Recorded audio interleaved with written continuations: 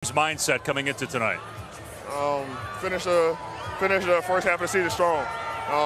Obviously, they're a great team, and they're second in the West. Great opponent, especially here at home.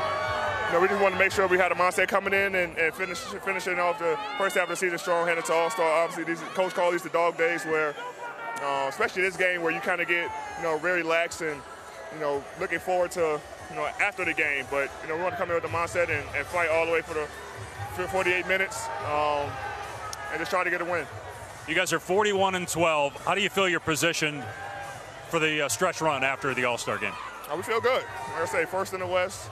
I think second overall in the league, but we feel good heading to All-Star. Obviously, some stuff that we can clean up on the defensive end and offensive end, but we like where we are right now. What are you looking forward to most about going home for the All-Star game in Chicago? Seeing my family. I haven't seen my family since November, so I'm excited to go home and see my family and spend that weekend with them. Thanks for watching Trending Sports News on YouTube. Please make sure to hit the subscribe button and turn on the notification bell for your Trending Sports News.